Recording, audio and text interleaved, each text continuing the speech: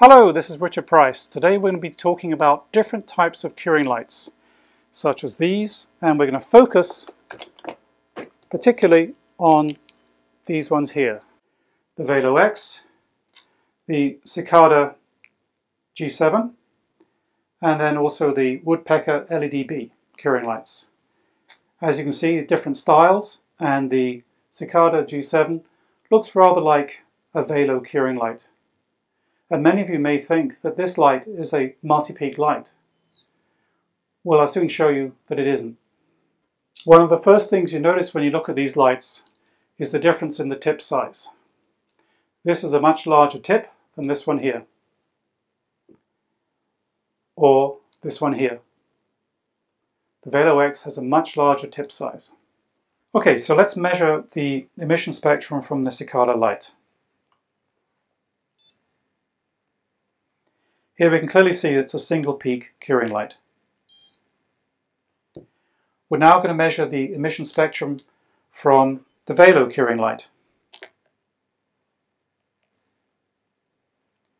And we can clearly see it's a multi-peak curing light.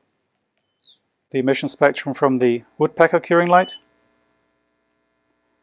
And you can see it's a single peak curing light. So in conclusion, when you're choosing a new curing light, it's not just about the price.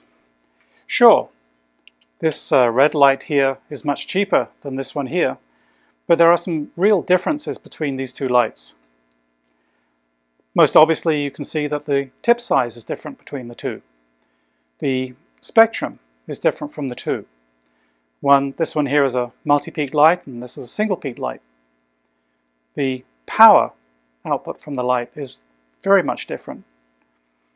Now the irradiance is not quite so different, and that's because the tip size is so small on this light. Sure, these are both metal, and infection control is going to be relatively easy with these two, as compared to, say, for example, this one here, which has got more buttons and is plastic. But this one here has got a swivel in the head.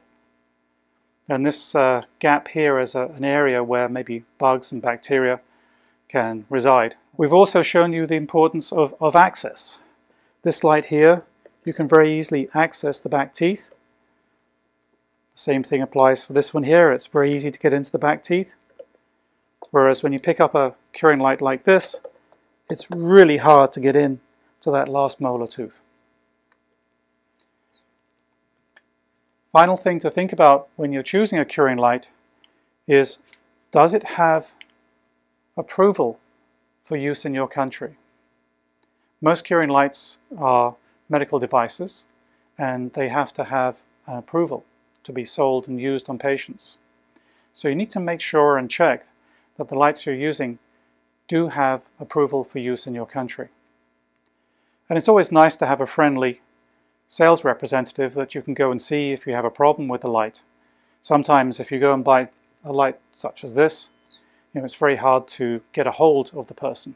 Anyway, thank you very much for watching this video. Cheerio.